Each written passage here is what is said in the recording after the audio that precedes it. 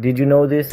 Every year, without fail, the moon commits a silent theft, and it's stealing something precious: time. It's moving away from us 4 centimeters farther every single year.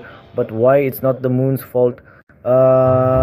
It's physics. Think of a figure skater: arms out, spin slows down, arms in, spin speeds up. Our Earth spins fast. The moon's gravity pulls on our oceans, creating a tidal bulge. But because Earth spins so fast, this bulge gets dragged ahead of the moon. This bulge of water has its own gravity. It actually tugs on the moon, giving it a tiny energy boost.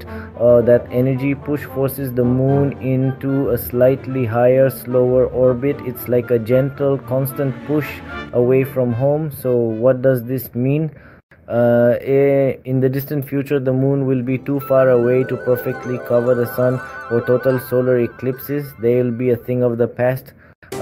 It's a slow dance that's been going on for billions of years, and we're here to witness it. Look up tonight, that's history right there. Want more mysteries of the universe? What cosmic mystery should we explore next? Comment below.